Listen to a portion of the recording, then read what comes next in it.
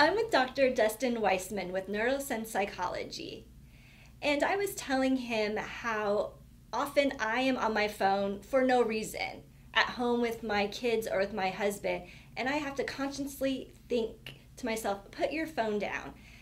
So I wanted to see if Dr. Weissman had any good tips for me and for other people who might have the same addiction to our cell phones. Dr. Weissman, do you have a good tip for me? Yeah, Katie. The number one tip I can probably give anybody is being mindful of your device use. And iPhone already incorporates this in their new software. They can tell you how much you're using your phone, when you're using it. They can also allow you to set limits. If you're on an Android, you can use an app called Quality Time. That's what I use because I have an Android phone. And it gives me daily updates of what app I used the most the day before, and how much time I was on, and how many times I unlocked my screen, which basically says how many times you checked your phone.